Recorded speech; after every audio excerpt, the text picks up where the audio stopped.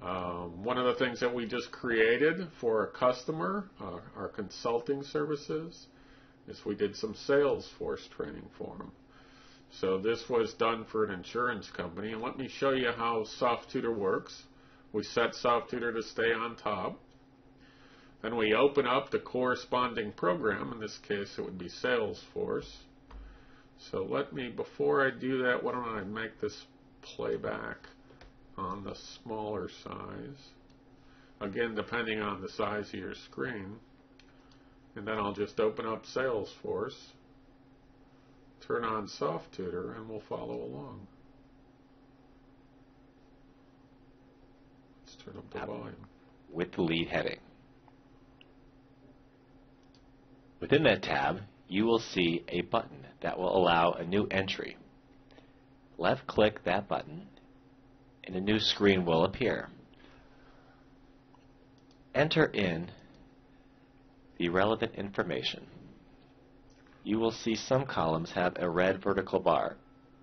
These will indicate that these fields are required for entry.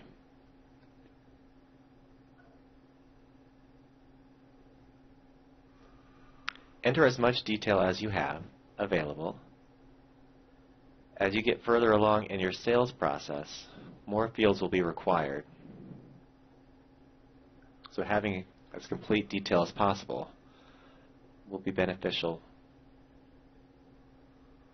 When you're complete, save the... Okay, so you can pause this, you can rewind it, move it anywhere on the screen that you want.